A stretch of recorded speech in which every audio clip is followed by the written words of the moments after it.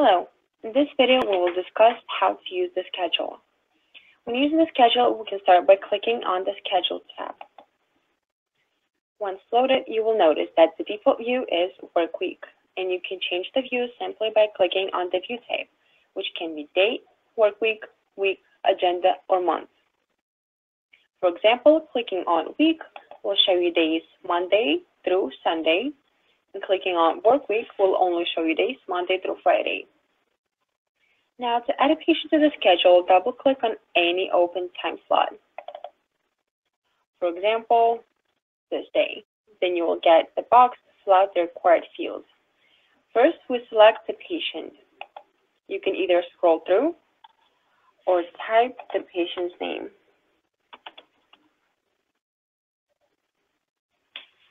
Then we attach the correct case, or if no case exists, we can click No Case. Right now, we will choose Demo Case. Then we select the therapist. Administrator account can see all the therapist accounts. Next, we select the visit type. Now, these can be controlled in the visit type settings. These are all examples, and they can be edited to fit your own office. Since this is our first visit with this patient, we will click Evaluation as our type. Under that is the attendance status. We have options None, Okay, No Show, and Cancel.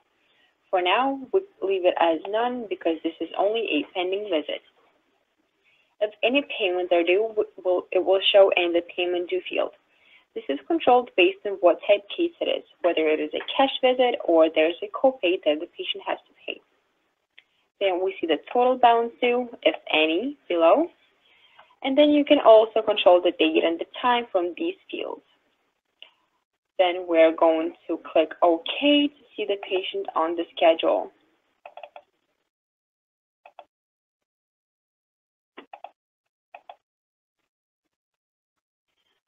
Now you will see that the patient appears at the time and the date that we selected, and the color is based on the visit type.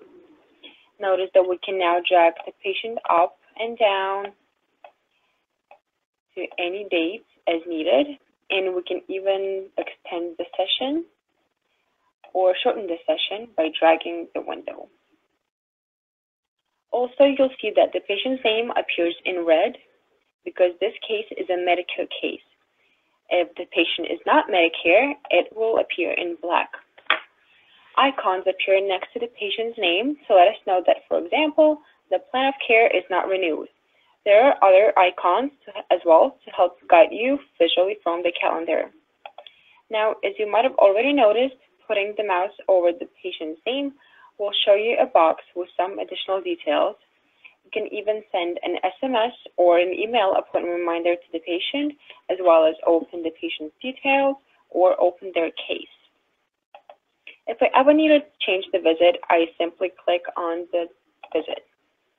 Now I can modify as needed. For example, if the patient came to the session and checked in, I change the attendance to OK. Notice that once the patient is checked in, the Apply Payment checkbox appears, and I can put in any payments that were made, including how they were paid and any comments if necessary.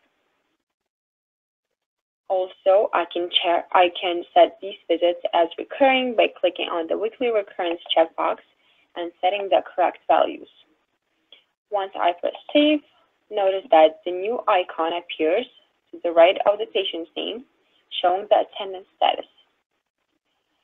If I ever wanted to add a non-patient event, I click on Static Event Setup, and I can set it up this way. I will click on the Add New Record, put the name of the event, such as lunchtime,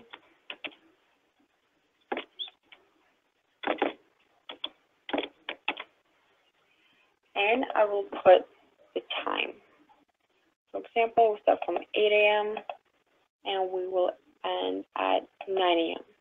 Then we'll click Update, and we will see that the non-patient event appears as a block, and it will not let us schedule patients for that time. Next, we'll click on the Patient tab. Click on the respective patient and choose the Visit sub-tab. Notice that the scheduled visit appears here. This is a very useful screen because once you have many scheduled visits, you can now see them in the area instead of scrolling for the calendar back and forth. This screen shows the date and time, the case name, the provider, the attendance status, the payments, and the balances. From here, I can also apply payments by clicking on the dollar icon. It will only be available if the attendance is okay. I can, for example, press cash and say that the patient paid $20. Now you will see the updated status of the balance. After saving, it will update the balance, and you can even print the receipt for the patient by simply clicking on the visit and clicking print. It will then download to your computer, and here it is, the appointment list with all the visits and the respective visit.